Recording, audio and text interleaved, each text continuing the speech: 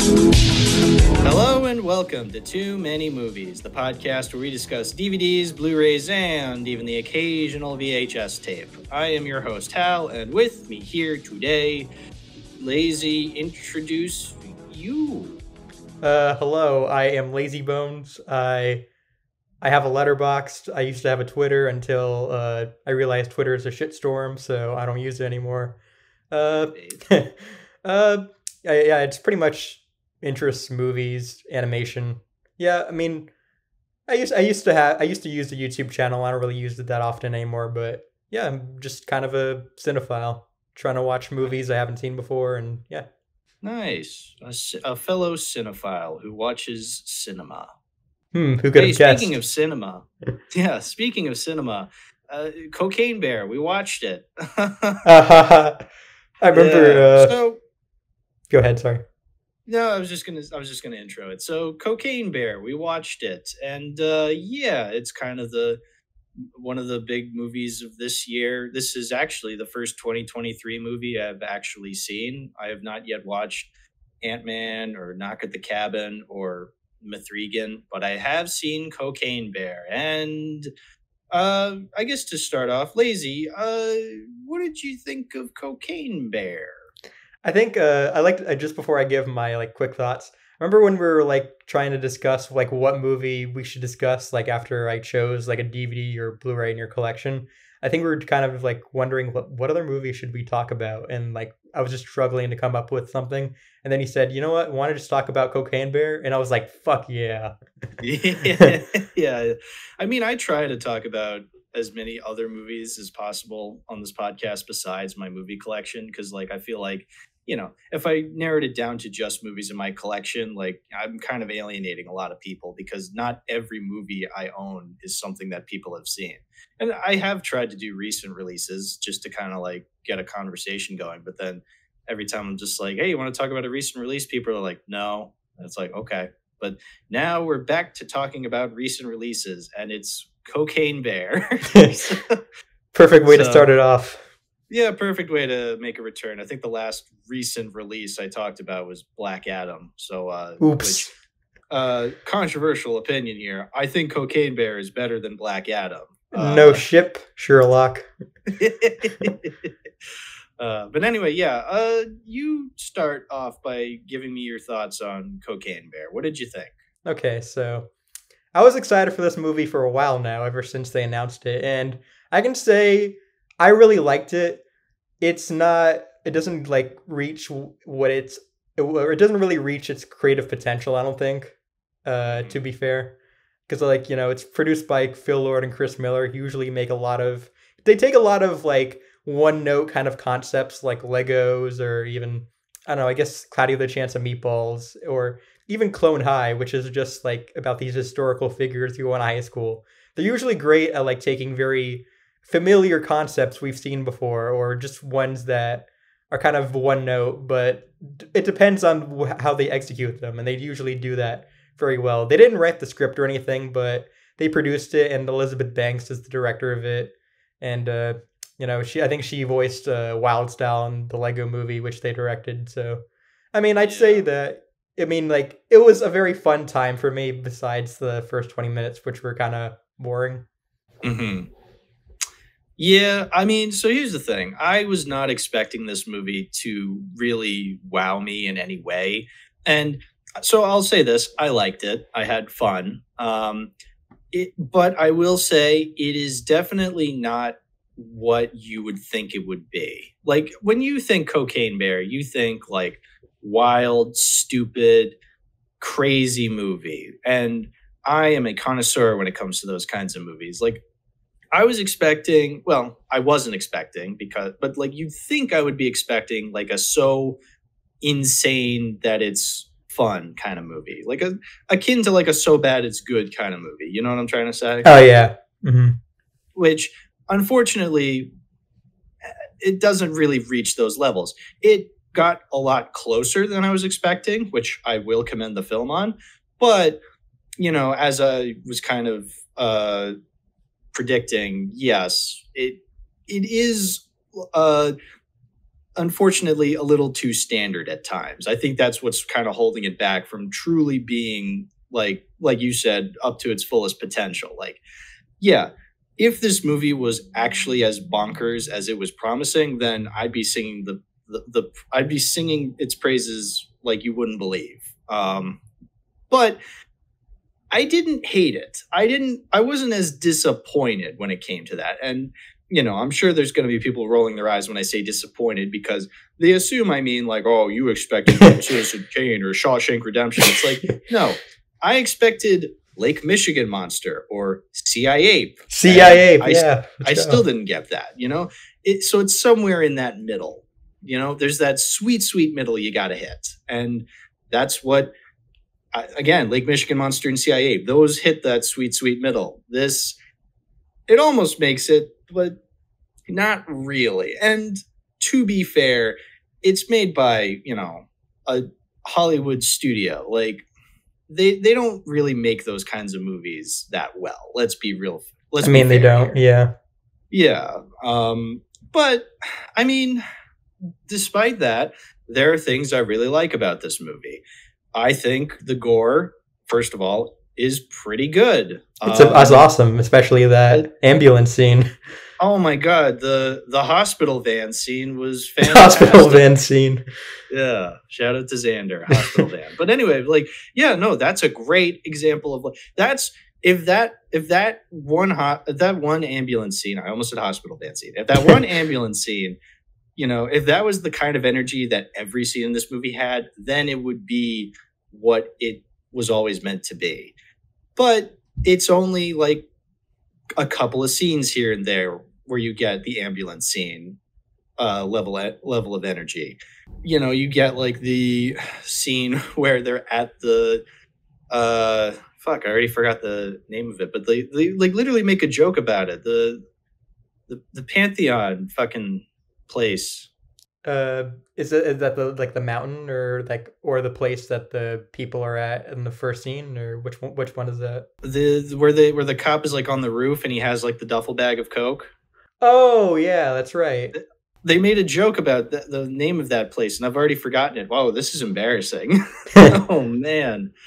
Oh, but that's what I'm saying. Like that scene where like it's the scenes that were obviously made to get a reaction out of the audience. Like that's where the movie shines.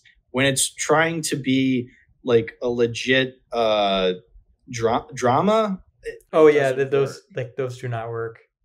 Especially towards the end. Like when you start getting into like the quote unquote climax of the movie, that's when the movie really does start to fall flat. It doesn't fall as flat as I was expecting. Like I was really expecting it to like hit the ground hard, like flat on its nose, like Margot Martindale being thrown out of the hospital van. But like, it doesn't. Like, it's not great. It does not reach the levels of insanity that the first half does. But you definitely do start to feel a bit of the movie running dry on ideas by the end, especially when, you know, Ray Liotta comes in as like the villain of the movie. It's like they barely even set that up, first of all. Like then they have the whole scene near the end where he's like, "You're no son of mine," to like the guy who plays Han Solo in the Solo Star Wars story prequel that no one remembers. Yeah, and like they have that kid, the Henry kid, just be like, "Hey man, you're a bad father." It's like, was that a lesson in this movie? Like, what is this? This is a cocaine bear movie. Like, stop trying to have a lesson here. Just like that adds to the cheesiness, though. I think I don't mind that stuff though, but it's like it's when some of this human drama stuff though, like is just when it kind of bogs down though. Yeah. Like, and I'm not saying like, you know, I don't want to sound like a average kaiju fan here where it's like, oh, the monster stuff is great, the human stuff sucks. But it's like, yeah, the human stuff is kind of what drags it down. Now, speaking of Han Solo, Alden Ehrenreich, holy shit, like, what a great actor. Like, he was awesome in this movie, I must say. Like, yeah, I mean, all the actors were good. His first scene where he's like crying into the pasta, I'm like, holy shit, like, why was this guy wasted in Solo? Like, give this man a long-lasting career, man. Like, he's going to be an Oppenheimer. So good. Yeah. Oh, he is in Oppenheimer. Oh, I can't wait for that. Oppenheimer Uh, has like a huge cast. It has like freaking Emily Blunt and Cillian yeah. Murphy and just everyone's in it. Yeah, and famous Red Letter Media alum Jack Quaid. I'm looking forward to it. It's gonna be awesome. But anyway, but yeah, Alden Ehrenreich, like I was like surprised at how good he was. I'm just like, wow, he's really good. I'm pissed that he was wasted in Solo. But I remember him being good in Solo. It's just like put him in good movies. Put him in more Cocaine Bear movies, please. Or Cocaine Bear is a Cocaine better Bear movie S. than Solo. Yeah, it is. It is. Let's I realized that the two movies we're discussing here, I guess we'll talk about Brazil later, but this and Cocaine Bear, technically they're 80s throwbacks, you know? Cocaine Bear, it's based yeah. on an incident that happened in 1985, which I think is the same year that Brazil came out, actually. Same year that Brazil. Wow, look at us. We're look, look at us with the unintentional coincidence. That's awesome. Trying to think of more things to talk about. Honestly, like, I'm kind of surprised. I mean, the gore in it was awesome.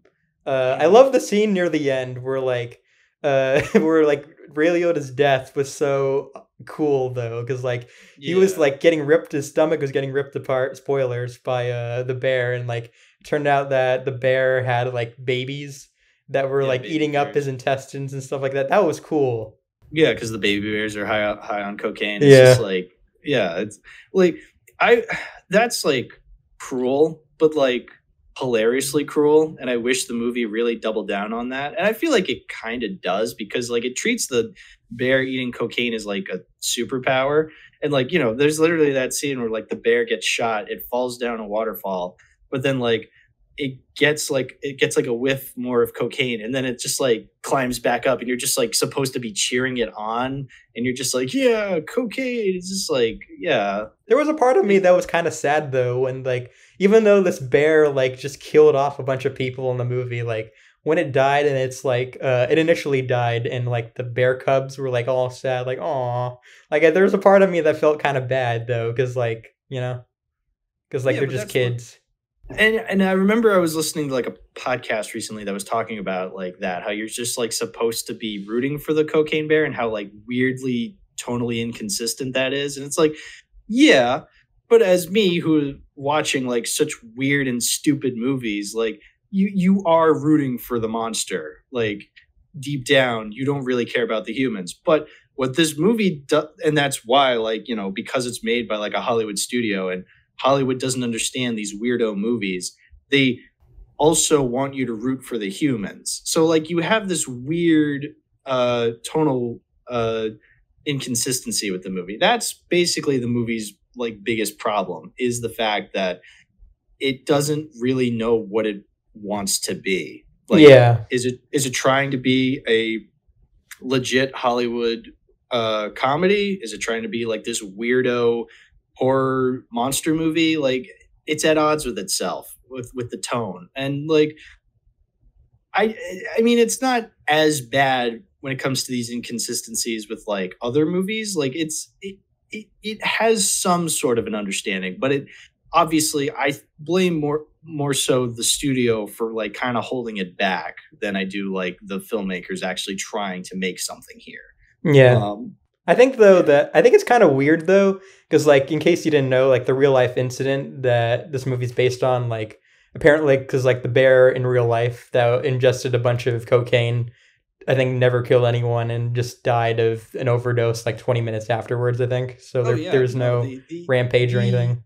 Yeah. No. The original story that this is based off of is horribly, horribly depressing. Just like this random bear ingests cocaine and then overdoses and dies, and then like you know people are trying to pretend and make a spectacle out of it in this movie, and I get it. Like you're not going to actually base it off the actual true events because again, a bear overdosing on cocaine is horribly depressing. Like you're going to just stretch the truth here and just make it into like a fun stupid horror movie. And it's like I get that. And at first I was a little scared because I did actually read the original story this is based off of when the first trailer came out and I'm like, "Oh my god, this is kind of gross." But like when you actually watch the movie, it's like, all right, this was never really trying to be anything that, you know, Serious. is serious. Exactly. I So don't you're think it's just trying like, to. It's not really trying to basically kind of I mean, it is kind of capitalizing off of like the phenomenon, but it's not really trying to. I guess it's not really. It's not really disrespecting the bear in real life or anything. I don't think. It would have no, been I don't kind of think so weird if either. they killed off the bear at the end and like they had that whole like in memory of the real life bear or something like that. I guess that's why there wasn't any in memory of the bear that ingested cocaine in real life, but they had one Yeah. for Ray Liotta.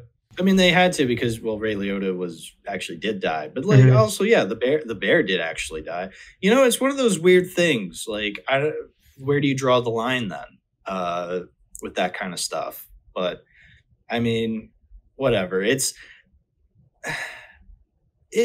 weird, you know. Like, I did have fun in the theater. The theater was laughing along at this movie, and I did, I was impressed with a lot of what it did, but at the same time, it's one of those things where I'm just like, I really can't say it wowed me in any way. Like, it didn't wow me to the extent that I probably would have wanted it to wow me, is the Hmm. thing.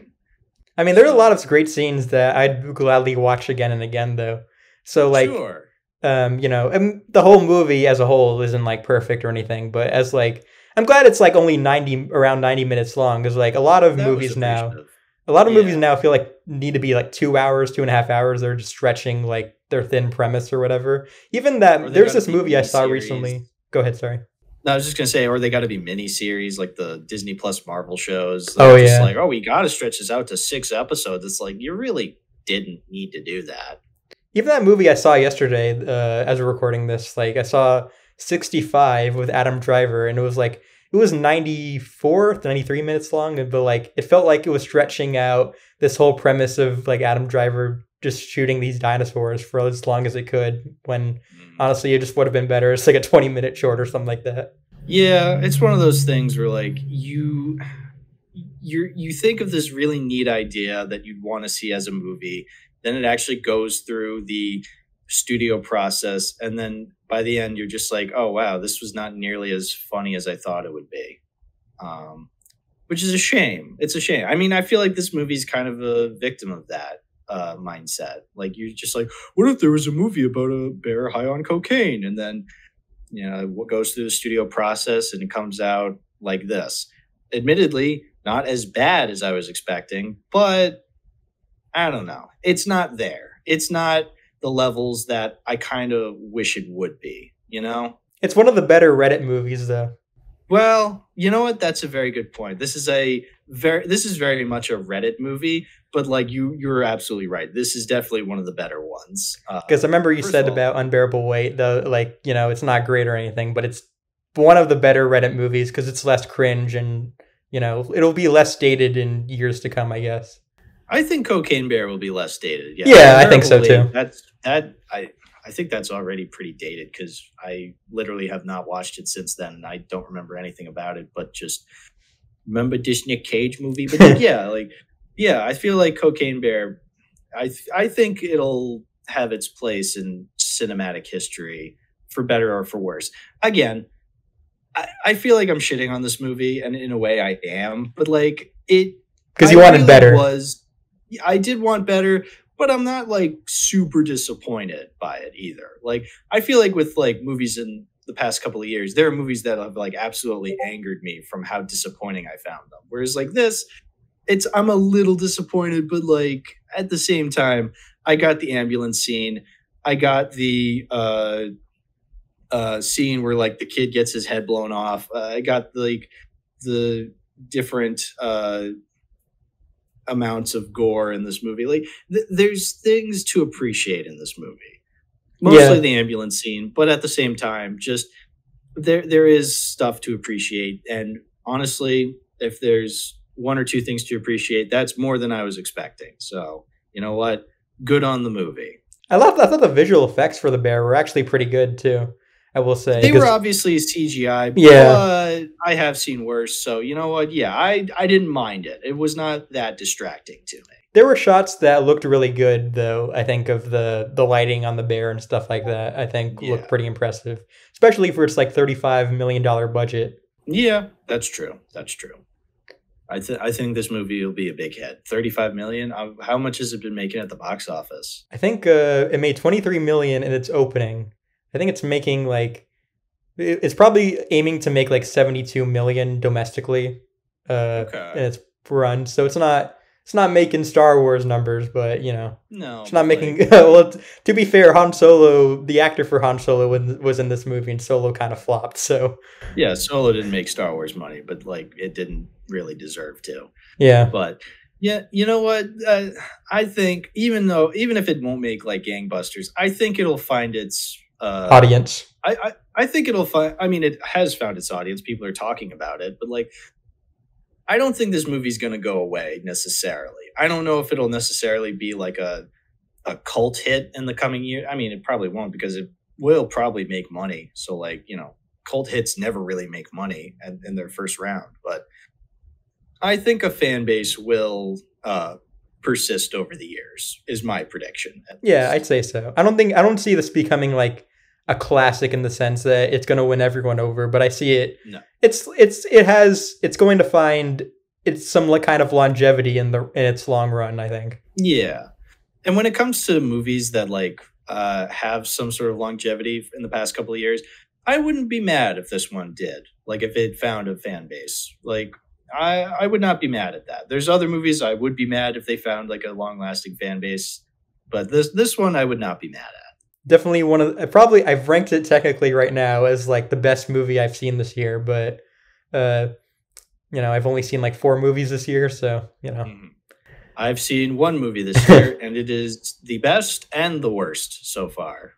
It was better than Megan, though. I will say that. Yeah, I still have not seen Mithrigan. Maybe Mithrigan. Oh, I forgot to call it that. No, that's fine. I'm sure lots of people have. All right. Was there anything else you wanted to say before we wrap up our Cocaine Bear discussion?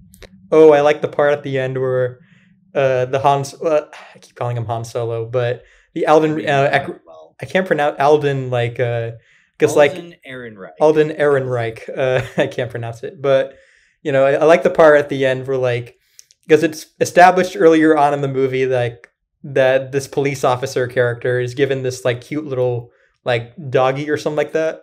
And then at the end, because I think that Alden's character is so depressed throughout most of the movie, and that I think at the end he's given the little female dog at the end, it's his support animal. That was cute. Yeah, that was wholesome. Again, though, in a movie titled Cocaine Bear, that's just promising just blood and guts and stuff like that. It's wholesome. I don't really want in my stupid horror movie, but whatever. Yeah, I admit it was very wholesome. I had a smile on my face because only Alden Ehrenreich could perform that, I guess. It definitely was not as bad as it could have been, but it was not as good as it could have been, though. Exactly. I'm glad it wasn't a disaster. Yeah, I think if that ambulance scene wasn't in it, I would most definitely give this a 5 out of 10. But that ambulance scene definitely bumped it up. So God bless the hospital van scene. I give it a 7, mostly because the scenes in it that are good are really good, and I'd say that most of it's really enjoyable. I'd just say the first 20 minutes are kind of bland or whatever, but I really liked it overall. I'd watch it again. Okay. Would you own it on physical media? Maybe. Okay. Do you have much of a physical media collection? Oh, I do, yeah. I've started collecting ever since 2020 or 2019. So yeah, I have a bunch of most of my favorite movies I have on Blu-ray or Criterion. I'm starting to collect 4K right now because I just got a 4K TV and a player. So yeah, that's usually how I like to round off our discussions on the movies. Is would you keep this in your collection, and would I keep it in my collection? And I feel like the more I'm talking about it, the less likely I am to buy it on Blu-ray. But I don't know. I can't really say it wouldn't be welcome in my collection. It's not one I want to go out the second it comes out on 4K or regular Blu-ray that I want to get it in. I want to get it. I think if anything, I'll take my time. if it ever does make its way into my collection. Yeah. So yeah, I'd buy it on Blu-ray just to put on for people at parties, I think. Yeah, a good party movie. Oh, I gotta make a list of what I would put on at parties. Maybe CIA. Oh yeah, definitely. And just invite some people over and just watch CIA. The Little Mermaid 3, Ariel's Beginning, I'd show at parties. Yeah. If you ever want anyone to leave at a party, put on Belle's Magical World. Ooh, that'd be a good idea. Yeah, nobody would want to sit through that. Not even me. Or Tarzan and Jane. I'd put on Tarzan and Jane and they'd be out of there. They'd be out of there in like the first 10 minutes. Yeah. I'd even leave my own house if I put on Tarzan and Jane.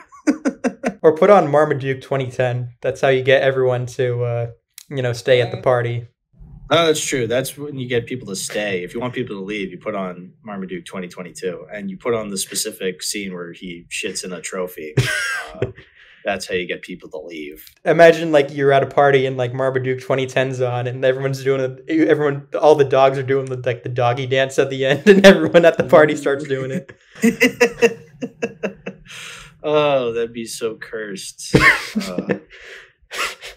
So cursed. Hey, well, speaking of cursed, we watched a movie that also may contain some cursed aspects to it. Maybe some cursed imagery, if you will, I think is what the kids would say. Because there is a lot of dark imagery in Brazil. I'd probably say that sounds about right. Wouldn't you say? It would.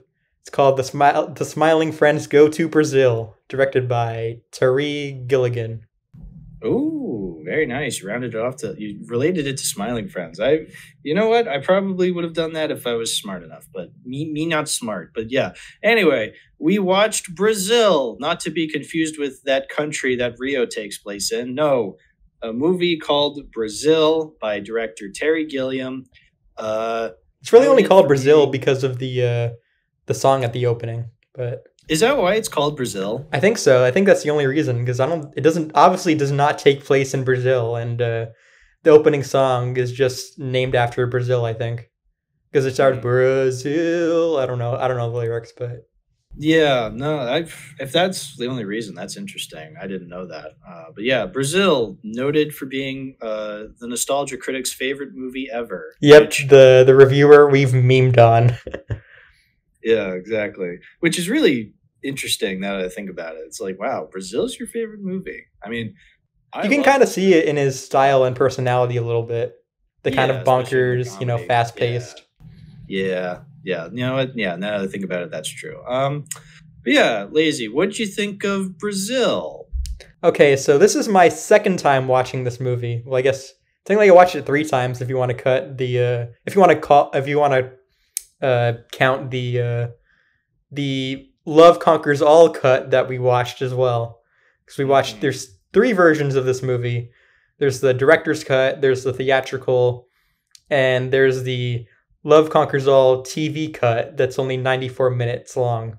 Okay, so there's a difference between the two. Okay, I didn't know there was 3 different cuts. I know, so let me just say, so I own this on a Criterion DVD from 1999. Oh, interesting. Yeah, so it's like a 3-disc set, this Criterion.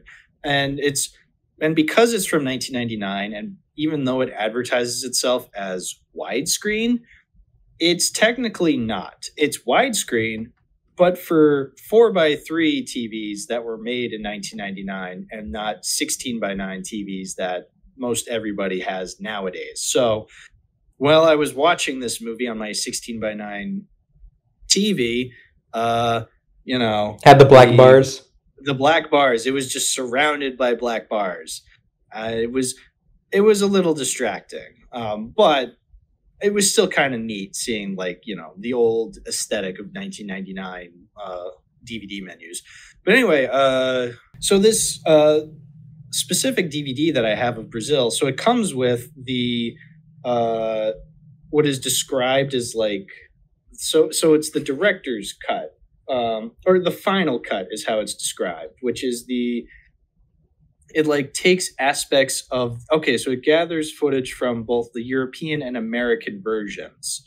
So that would be the director's cut, correct? I think so. Yeah, the director's Okay. cut is the longest one. It's like 142 minutes long. So Okay, that's the version I watched first. me too. Yeah. So, okay.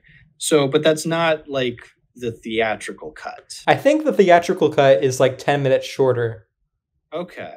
So And the TV cut, yeah, it's and then very the TV cut is complicated. yeah, so the versions I have seen are the final cut and the Love Conquers All cut. So I have not Same. seen the theatrical cut, which I'm assuming the theatrical cut is the version that well, it doesn't come with this. So like I'm just wondering like how legit that version would be. I don't know what the differences are between that and the director's cut, though. I know that Yeah. the Love Conquers All cut, it's obviously just like pretty much just ripped out a bunch of scenes from the director's cut, obviously. But Yeah. So I have seen the final cut is the version I would say is probably the most accurate to what Gilliam wants out of the movie, in which Yep. case I loved it a lot. It was bonkers and insane and crude, a little messy, I will say, in some aspects, but like not in a way like it comes together in the end a little messy, but in a way where I'm just like, okay, this kind of rocks, you know? same. You know, this is everything I could have ever wanted out of a movie, is what I said in like my initial review on Letterboxd. And what I mean by that is like the visuals are just fantastic. The story is just really compelling in a way that like it's pretty relatable to begin with. It gets a little weird towards the end, but then like, you know, then it starts kind of encompassing a lot of crazy symbolic energy to it. And like it just throws a lot of stuff at the wall. And depending on your movie, that can either annoy or engage me. In this case, it really engaged me. Yeah. Just because of the way it like just because of the way it's like tackling a lot of these issues. And obviously, like I said, the visuals are what really grabbed me for this movie. I freaking love the aesthetics that this movie throws at you. Oh yeah, It's especially the dream pure- sequences. Yeah, dream sequences are fantastic. They're purely 80s. A lot of it reminded me of The Dark Crystal, as a huge Dark Crystal fan. So that was really cool seeing. And again, because of like the story being so weird, it really just they really complement each other, I must say. The story is definitely like down to earth enough to like where like we as the audience are able to relate to like the main character Sam Laurie. Oh my god! So there's this scene at the beginning when like it's the scene where he gets up for the first time, like he's like waking up and he's like going through his motions, and like there's that and so like he's like, you know, going around his apartment getting ready for work, and the TV's on, and he's like always has his like eyes glued to the TV as he's like fixing stuff and like doing stuff, like making breakfast and stuff like that. And it's like, holy shit, like that really cut me to the core, because like every time I'm like getting ready for work in the morning, I always have like my phone, like I'm playing like an Oni Plays playthrough Let's Play on YouTube, and I'm like have my eyes glued to my phone, and I'm just like, oh god. But like it's not like a one-to-one, but like I completely understood in that moment. I'm just like, oh shit, like I'm being called out here. Like, It was like, he just like me for real. yeah, exactly. But like it's done in a way that I'm just like, oh, that's brilliant. And just like like there's like all that scene where like what's her face? Jill is like at the police headquarters or whatever, and like she has like all these cameras like going in her face, and it's just like, oh god.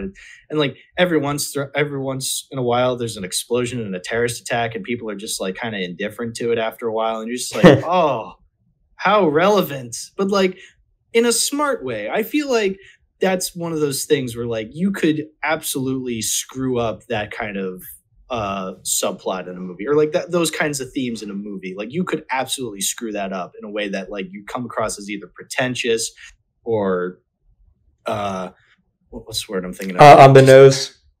on the nose. Like, yeah, like you come across as just like kind of shitty in that sense. And you're just like, I'm being talked down to. But this movie never feels like it's talking down to you. Like, it does these things in such a clever way, and it's brilliant. I love the scenes of like when he's up in when he gets promoted and he meets what's his name, Mr. Warren, and Mr. Warren's just like running around like with all these people behind him. He's just like, yes, no, yes, no, yes, no. Oh my god, it's brilliant. It's so funny, but like so clever. It's basically kind of like a more funny comedic like take on something like Blade Runner, where that's like a depiction of like a dystopian future, you know. But That's it's like a great way of putting it. It is a much funnier Blade Runner. Like, and I love Blade Runner like so much. So that's one of my favorites too.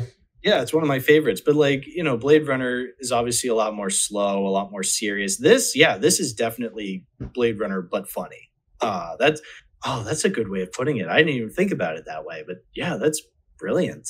I guess maybe to like kind of pull it back a little, let me talk about something I'm not a fan of, and that is, and this is probably the reason I haven't given it like the full 5 stars. I feel like if this movie tweaked this aspect a little better, I would probably give it the full 5 stars, or maybe it's something that'll grow on me and then I'll eventually give it 5 stars. But the reason I gave it 4.5 is like, I'm not so much a fan of the romance aspect of this movie. I don't know. What did you think? Yeah, I mean, like, I guess like it's a bit more interesting than your average romance, I guess, because like, you know, when Sam eventually meets like his love interest that he's been dreaming of like for most of the movie beforehand, before he meets her, you know, I think it's. I mean, like, she kind of is more indifferent, and like there's even a point where like she kicks him out of the truck that she's driving, and I think that's pretty funny. I mean, like, I think like I do kind of think that maybe the romance could have been fleshed out a little bit better, because you only really get to know them for like maybe like the last quarter of the movie before, you know, they fall in love and everything. Yeah. So that scene where she kicks him out, I love that scene. Like, where especially he's just like, where he's like confessing to her, and she's just like, oh, you're just like my type. And he's like, I don't believe you. And she's like, why? He's like, because I don't deserve such tremendous luck. It's like, oh, I love that. That's a great scene. I love that that's in the movie. Like, because yeah, you never see that in any movie like this, or like you never see that in any movie. Like, it's just such a great back and forth. I love that. Yeah. A lot of great comedic scenes with the, you know, especially like the opening scene where like the troops are like arresting this guy they confuse for, you know, Robert De Niro's character, because he's basically like doing like activity that's considered illegal. And so like when this wife is getting like her husband like arrested, and then like they basically sack him and they take him away, and like they go up to her and say, by the way, sign this here. You know, yeah, I think that's funny. Along with it, she's actually like signing it. It's like, yeah, that's kind of like that dark humor I love about this movie. Yeah, totally. But my original point about the romance, it's like, yeah, I think, and to add to that dark comedy, like that scene where he's just like, I don't deserve such tremendous luck. Like, that's funny. But I don't know. It's the fact that he's like so obsessive with her. And I guess it's funny you said that this is like Blade Runner, but funny, because like another like an aspect of Blade Runner I don't like is the romance. You know, just how like kind of sudden and weird it is, which I do have a bit of a defense for it in a sense. It's like, okay, maybe the reason he's so weird about it is because, well, he's a weirdo. He's a loner. Like, and so when he actually sees this woman who he thinks is the woman in his dreams, he doesn't really know how to interact with people. So like, of course, he's going to be like kind of weird around her. And like, yeah, it is this weird thing that he's saying, like, oh, you're in my dreams. My dream. Yeah, exactly. I love you. No, I mean in my dreams. Yeah. So in that sense, I'm okay with that, because it's like, okay, you're a weirdo. But I don't know. I guess it's the fact that like the movie still treats her as like okay with it after a while. Like, you know, because later on they do become like a couples, quote unquote. Now, to be fair, maybe that's more so the fact that like the reason they become a couple later on is because they don't actually like, maybe this is all in Sam's head, you know? Because like obviously towards the end, it's all in Sam's head. Yeah. Like especially like the climax, you know, how where Robert De Niro's character is like rescuing him.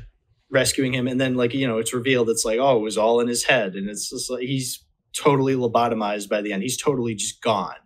And it's like, okay, maybe even before that he was long gone. Like maybe a lot of this movie is just in his head. Like it's all just like, because then it just kind of, it's just like the downfall of this guy just like being trapped in this situation, and he's just like imagining all this stuff, and like he just completely loses it by the end. So like, you know, to say that like the before he completely loses it is like 100% accurate, maybe that's not entirely true. Maybe like the whole movie this whole time has just been kind of weird and out there and not entirely 100% grounded in reality, in which case I'm okay with that. Then like that, a couple episodes ago, I was just talking about The Shining and how like I love that movie's not 100% grounded. So if that's the case with Brazil, holy shit, like I freaking love this movie a lot more then, you know? Yeah. I mean, it kind of does make sense, like the ending, especially when you like look at it from the other like chunk of the film. Yeah. So I will say like so like as the climax went along, I was just like, oh, this is getting weirder and weirder. And like, the back of my head, I'm like, God, I hope they really bring it back at the very end. And of course, you know, there's that scene where like they're going into the sunset and it like pans out, and then like Michael Palin and Mr. Heltman like just kind of like show up like in that image, and then they're just like, oh, he's gone, and then like it just ends on him just like humming some song as like the credits roll. It's like, oh, mwah, perfect ending. I love it. God, like, and that's when I'm just like, okay, maybe the whole movie was not 100% realistic, in which case, brilliant. Like, I love it then a lot more, and I need to watch it again, you know? Yeah. I love that there's two tones to this movie. Like, there's the, yeah, of course, they're depicting, like, this kind of cynical, like, you know, capitalist society, and in the middle of it, like, again, we've mentioned that Sam, like, often, like, dreams this kind of fantasy reality where he has to save this lady that he dreams of, you know, a lot, and, like, he has a sword, and he can fly, and stuff like that. And, like, yeah, so, like, there's definitely, you know, it's kind of almost, like, a way of, like, him escaping, like, the kind of nihilistic world that he has to live in. Yeah. That's what I appreciate about this movie. It's nihilistic and depressing, but like it is also really funny. Yeah. Like, it has a sense of humor to it, and I appreciate that. I like that it's like kind of, you'd think like, you know, this like depressing outlook and with a bit of comedy would be like clashing tone wise, but like it actually works. Like it works really well in a way that it separates itself from like your typical dystopian movie. Like I like that. It's so good. I feel like there's just so much I could talk about with this movie, but it's almost perfect for me. It is. I'm sure if I watch it again, I'll realize it is perfect for me. Like I honestly, like I'm glad we chose this movie because like I've always wanted to see it, and obviously the first time I watched it, much like any other movie, like I'm just like, oh, that was weird. But then as you start to think about what it's attempting, then you start to appreciate more and more. Yeah, I think like I remember the first time I watched this movie, like I think it was like 3 years ago or something like that. I think I would have been a little younger, so I like a lot of what the movie was going for kind of went over my head. But now that I've rewatched it, I'm like really won over by its really unique world, and like just a lot of the great themes and elements of it are just in the way it kind of depicts this like dystopian future, but in a way that is completely different from everything else, every other piece of media that does so. Yeah, like you said, it is very similar to Blade Runner, but again, it's funny. Like it has a sense of humor to it, whereas Blade Runner didn't. Now, obviously, I can't really say which I would rather prefer because it's been a couple years since I've seen Blade Runner, and Brazil I literally just watched within the past couple of days, so like it's kind of hard to say. But I think both are going for different things, though, too, because and also both are going for different things, so it is unfair to kind of pit them against each other. But they're kind of like different, apples and oranges, but, Exactly. But I think, But Blade Runner... is interesting to think about. Yeah, Blade Runner's kind of like sort of a neo-noir film, I think, more so than like Brazil is in that. I'd say it's kind of similar to Chinatown in a sense, but in a sci-fi setting. Yeah, that's a good way of putting it, I would say. I want to kind of move on to talking about the Love Conquers All cut, if you don't mind. Yeah.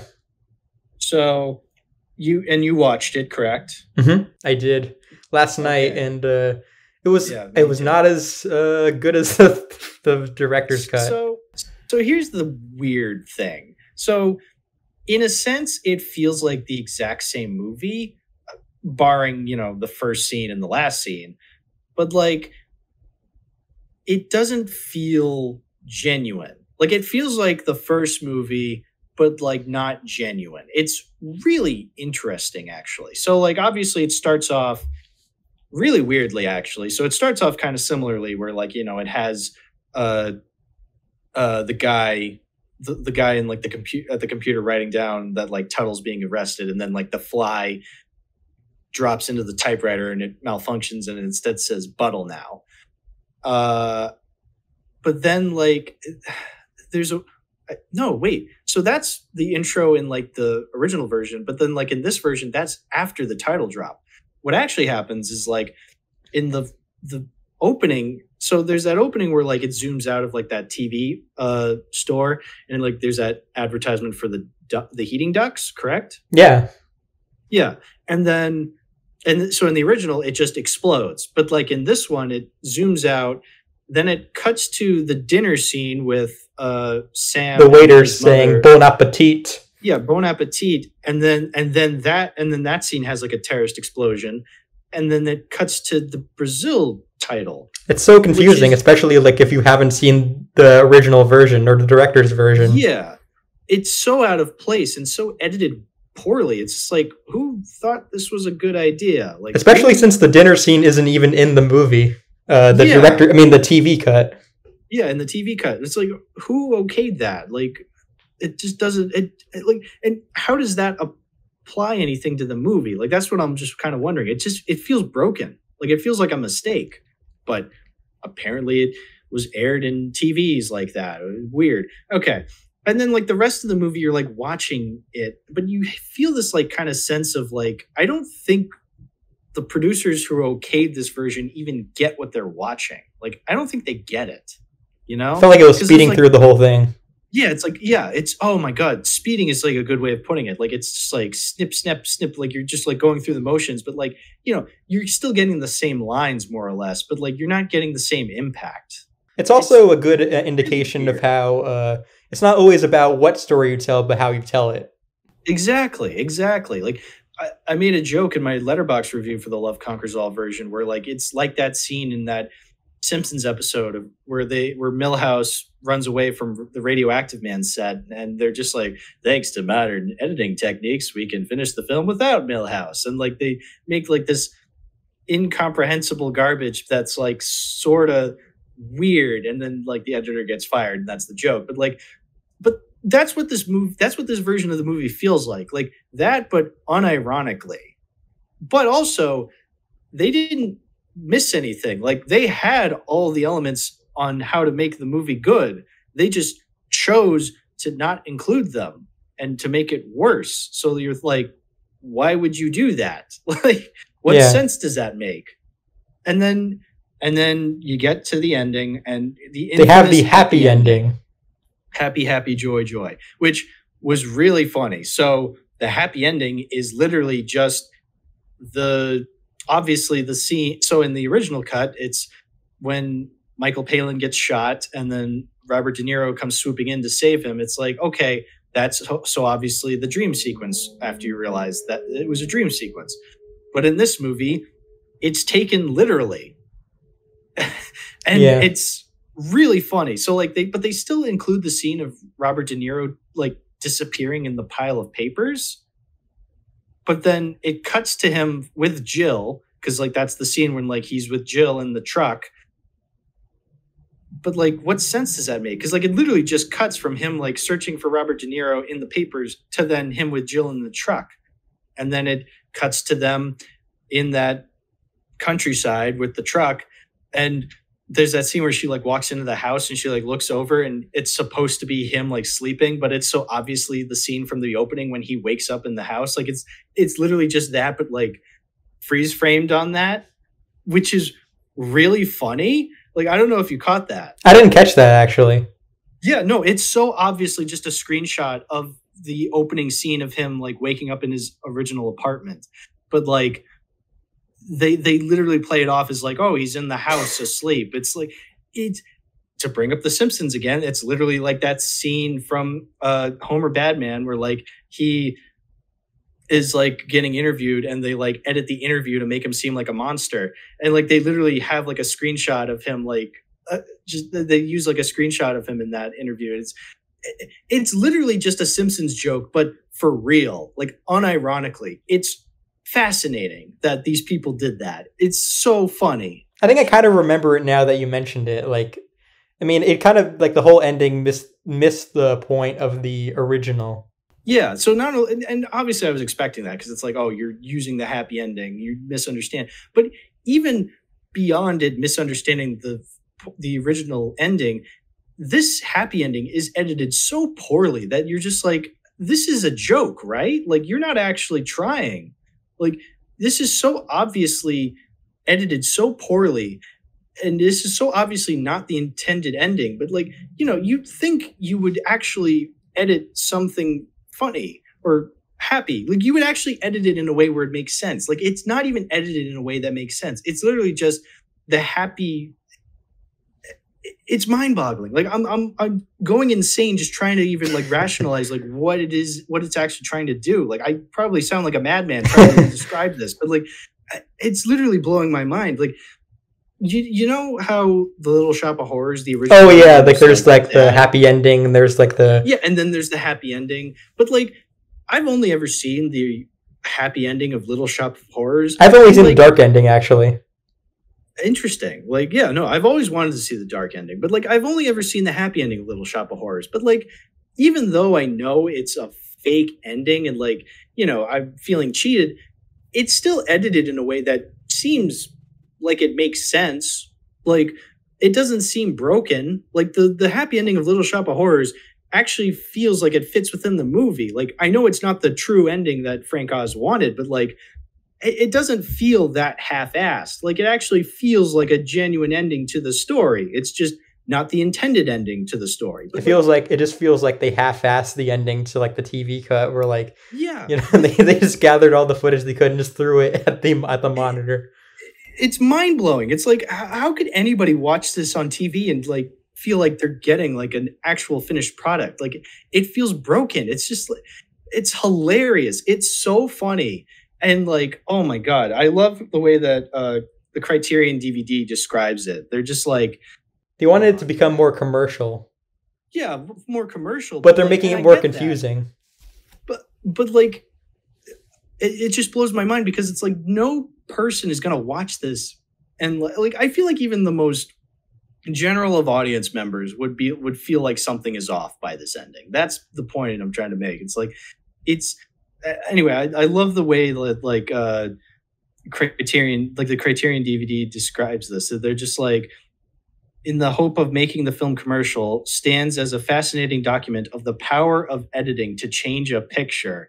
Everything is different in this. The only Brazil not cut by Terry Gilliam, sometimes known as the syndicated television version, and includes all the cuts and changes Gilliam refused to make, from the alternate ending to the infamous happy ending. From the alternate opening to the infamous happy ending. I love how it's like trying to put a positive spin on this. Like, they're just like, oh, the power of editing can change a film. It's like, oh my God, you're holding back your laughter from just saying like, this sucks. Like, and it does. Like, the Love Conquers All cut. Like, what a fascinating just piece of garbage it is. It's so, I kind of love it just from how broken it is. The only thing I really got out of the TV cut is it kind of, like, I was rewatching some scenes of it because some of it is kind of the same as the original, but just sped up, you know? Yeah. But especially like that one scene where like if I can't like that whole scene where like he's going back to like the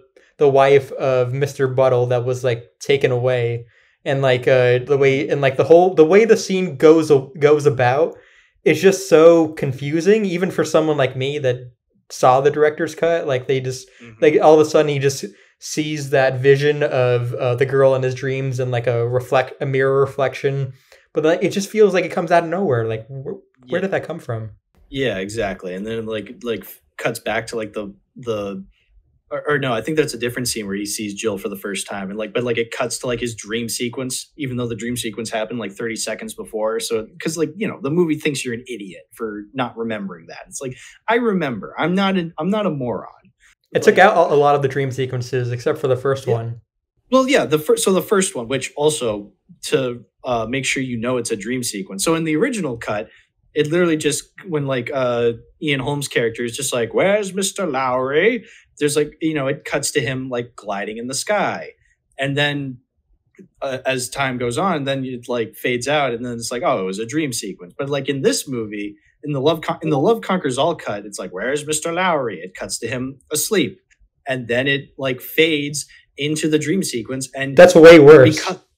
Because the movie thinks you're an idiot, it puts like a dream filter over the dream, and it's like, okay, I noticed that. Like it had the white things over it, and you can barely see what's going on because the dream filter is like so overpowering. It's like, okay, I get it. It's a dream. Like I got that when watching the original cut. Like I got that. Like, but it's God. Ugh. Yeah, I get it. I get it, movie. I get it, Love Conquers All. You think I'm an idiot. Oh, it's just... Oh. Also, if you're trying to cut down the runtime just to have it on syndicated television, then why are you adding that one clip of him like sleeping right before the dream sequence anyway? It's... Oh, my God. Oh, so bizarre. It's... It reminds me of the... I haven't seen the theatrical cut of Blade Runner, but the way they have that ending where like he's just going on a vacation or something like that, it feels like a freaking parody. Like, what the hell were you thinking? I hear that original theatrical cut, like, you know, like during the credits, it uses like unused scenes from like The Shining. Like, I heard of that. Shot. Yeah. And it's like, how out of place? Because Blade Runner and The Shining, two movies I love wholeheartedly, but like different visually. Like, that would just seem out of place. That's so strange to me. Great directors getting their movies butchered by studios. Yeah, God, but it's fascinating. Like I kind of love that. Like I kind of love that this movie, like this version of the movie, is so shit. Just because it understands nothing of what made the original so good. It made me really appreciate the original, even though I love the original already. Like I love this movie so much now, just talking through it and like just analyzing everything about it. It gets better the more I think about it too. Yeah, there's just so much. I love the scene when he's talking to Michael Palin for the first time, and he's like, "Give my best to Allison and the twins," and he says, and Michael Palin goes, "Triplets," and Sam just goes, "Triplets." Wow, how time flies! It's like that's so funny, and like it's in the Love Conquers All cut, and it's still funny. Like that's what I love about the Love Conquers All cut. Even though there's so many baffling mistakes, like some scenes still like make it through like the terribleness. Like they still shine because Terry Gilliam is just so funny and so talented. I mean, he's from Monty Python, so yeah, exactly. I love Monty Python. I do too. I watched 12 Monkeys the other day, which was another Terry Gilliam film about like kind of depicting us. And I know you talked about it on the podcast before. I did. Yes. But you know, it was kind of another kind of dystopian depiction of, you know, the future and stuff like that. But I think I like Brazil more. I think it has more to say with its dystopian futuristic setting, I think. Yeah. I think it's honestly, like saying more with its themes and stuff like that. Yeah, honestly, I might be there with you. I think I prefer Brazil too. Like, I honestly think I could probably give this the full 5 stars the next time I see it. I'm like, same. I love this movie. Holy shit! Like, not since The Thing have I watched a movie and automatically just like fallen in love with it just so quickly. Like, it's so good. I guess the only problem I had with it was I guess maybe the ending was a little too back and forth for me. I don't know. Maybe I'm just weird like that. Are we talking about the no, like the director's cut ending? Like, yeah, the director's. I mean, like it's definitely like much better than the TV cut ending, but I don't know. Yeah. Maybe I was just kind of weirded by like him like getting arrested, but then like he's rescued by, Robert De Niro's character, and then happy ending, but then it cuts back to him. I get the point of it. Maybe it was just like, maybe it was like it went on for longer than it should have. Maybe I'm just kind of nitpicking though. Yeah, no, I can kind of see that. I think that's where the genius of it comes in. It's really like pushing like the sappiness as it goes along, and then to the point that like the reveal of Michael Palin and Mr. Heltman just like coming into frame, and you're just like, oh. That mask that Michael Palin was wearing, right? Wasn't that the baby mask? In the baby mask? Wasn't that in the dream sequences he was having too? Yeah, that's like the Skeksis like creatures that are just like covered in cloth, and then they have like the baby masks. It's like yes, that is from his dream sequences. Which like it's like, okay, how did Michael Palin, like how did he know about that mask before having the dream sequences? Like, because like he had the dream sequences, and then Michael Palin has the mask, so it's just kind of weird that like But though he saw that lady in his dream before he saw her in real life. Well, that's the other thing. It's like, okay, how did he know that this woman existed before meeting her? It was all premonition. It's all a premonition. Maybe again, this movie's not 100% realistic narratively. Maybe like it is kind of all it's told in a dreamlike sense. In which case, honestly, I'm okay with that. Like I've said with like The Shining, I like that this movie would not be 100% realistic. Like, give me that semi quasi narrative with like symbolism and stuff like that. But as I've said, that again, it really depends on how you attempt with that kind of stuff, that kind of storytelling. And I really think this movie does that much better than something like, I don't know, I can't really think of anything bad that I haven't liked that did that, but you know what I'm trying to say, right? I mean, I think this is definitely one of the best movies of its time, like in terms of like the 80s dark fantasy. Because like, we had like again, Dark Crystal, Labyrinth, I think was one of them. Yeah, a lot of movies of this time. I know fantasy was really popular in the 80s, so this kind of seemed like destined to come out around that time. Yeah, I think it's weird to kind of put this in the same boat as Labyrinth and Dark Crystal, but in a way it is, because it is 80s dark fantasy. And as a massive Dark Crystal fan, yeah, I love Brazil. And I love that Brazil has that extra layer of like, theming to it. Like it actually has something to say. It's not just like bureaucracy bad. Yeah, it is basically that. No, I'm not. I was trying to say no. It's not just saying that or anything. Okay, yeah, okay, yeah. You cut out there a little bit. Okay, no. You're absolutely right. You're absolutely right. I sound like a mad. It feels like the themes of it are being presented, but they're not the main like focus of the movie as much as it is just kind of like another layer of the cake, if that makes sense. Exactly. It is very much a delicious cake. Yes, for sure. Yeah, I really loved it. Anything else you wanted to say? Yeah, you loved it? Yeah, I loved it too. I might give it that 5-star rating like one day maybe. Maybe. I would not doubt it. So here's where we kind of discuss the DVDs and Blu-rays that we have of it. So like I said, I have it in this 1999 Criterion DVD. Unfortunately, though, so like I said, it's widescreen, but for like the 4x3 TVs. And I have talked about a DVD before on this podcast that I have, which is very similar. It was my Halloween 2 DVD, where it's in widescreen, but like because it's being shown on a 16:9 TV, it's just like this cube. It's like this rectangle surrounded by black bars. And I kept the Halloween 2 DVD because I thought it was funny. But like, I don't know, because I love and respect Brazil so much, it's distracting this time. Like with Halloween 2, that was funny, but like here it's distracting. And I can imagine the that subtitles on this DVD were awful. Like they were so poor in like what the characters were actually saying, and they were so like slow. Like they'd say what the characters are saying like 2 seconds after they said it. It was really, really distracting. So you have this on the Criterion Blu-ray? I have the Criterion Blu-ray for it. Okay. So it's widescreen, but not the kind of widescreen you're watching. Okay, yeah. Convince me to buy the Criterion Blu-ray, please. Yeah. I wish it was on 4K. Is it on 4K? I have no idea. But that would be cool though if it was.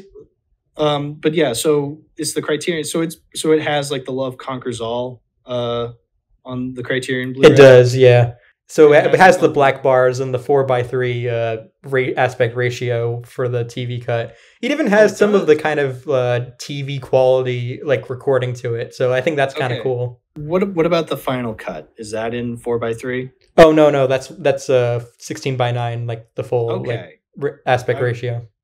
All right, you've convinced me. So honestly, that's a good thing. So I love this movie. I love this Criterion, but I'd rather have it on like the Criterion Blu-ray. So am I keeping this Brazil Criterion DVD?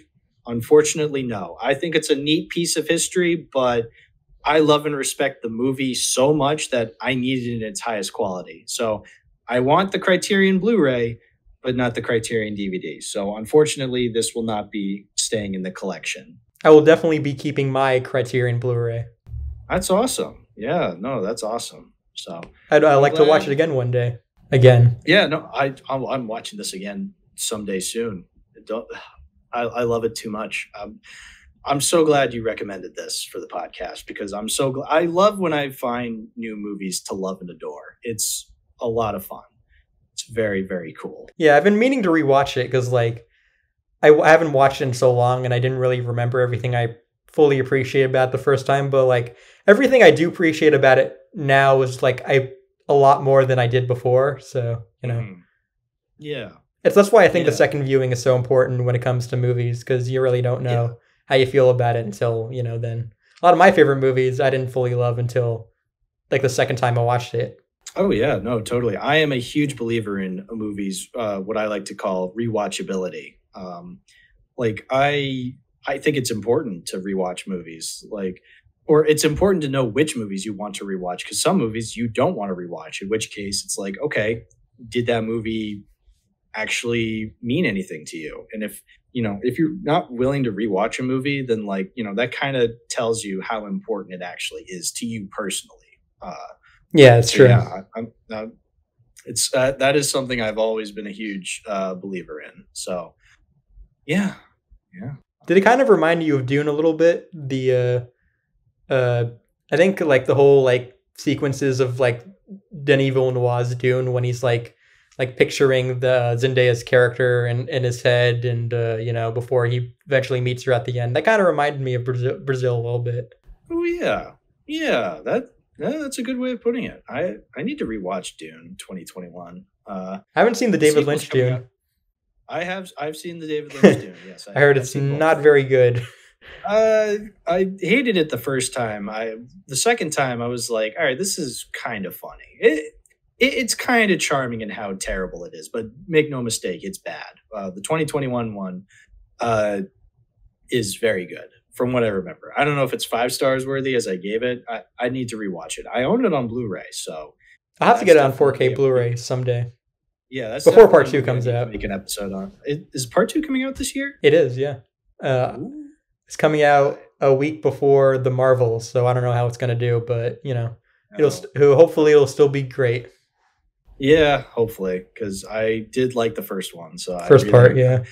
I might do an episode on that when the sequel comes out. Then I think that'll be a good idea. Ooh, yeah, I'm looking forward to that. All right, Lazy. I'd say that just about does it. Why don't you shout out your stuff, please? Okay, so I have a Letterboxd.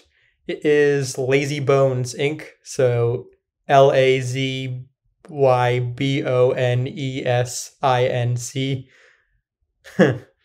That's just I just spelled it out. Nice. Anything else you want to shout out, or just Letterboxd? Nah, just Letterboxd. Yeah, no, that's fair. Like you said, you don't use Twitter or YouTube anymore, which, God, I wish that was me. But But anyway, yeah, thanks for coming on the podcast. Thanks for having me. Talking about Cocaine Bear and Brazil. It was really 2 movies released by the same studio. Is it? Yeah. Universal. Wow. Yeah, look at us. Again, with the unintentional coincidence. Film knowledge. Yeah. Knowledge.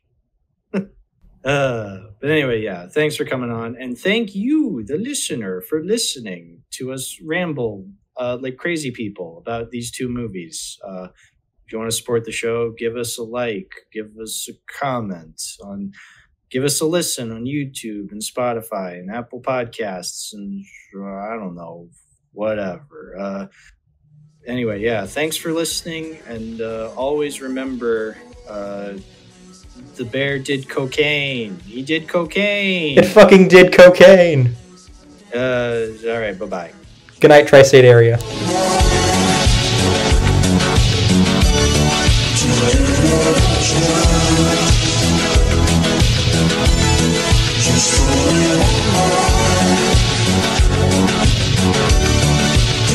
Just